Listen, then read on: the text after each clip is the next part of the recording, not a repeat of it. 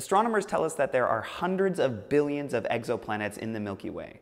Now, with so many other planets orbiting other stars, the obvious question is, are any of them like Earth? Well, we don't really know the answer to that question. A promising place to start looking might be the TRAPPIST-1 planetary system. It's a red dwarf star and has 7 planets orbiting it.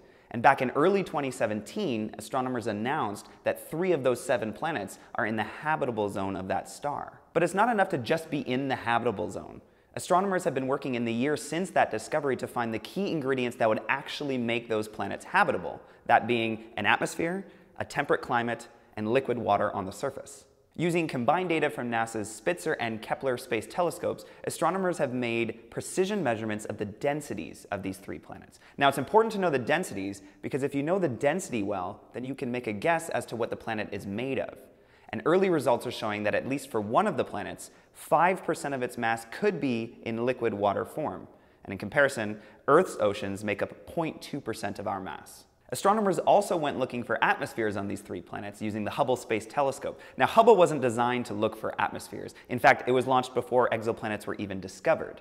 But using it, they were able to rule out big puffy atmospheres, ones like on Neptune or Uranus. And so if they do have atmospheres, they're compact, like Earth, Venus, or Mars. With 3 rocky planets in the habitable zone, the potential for liquid water on the surface, and the hunt still going for atmospheres, that makes TRAPPIST-1 one of the most interesting planetary systems that we know of. And it makes it one of the more likely candidates for the James Webb Space Telescope to go looking at after its launch, because JWST was specifically designed to go looking for exoplanet atmospheres. But since JWST isn't launching until 2019, it might be a couple more years before we get the answers that we want.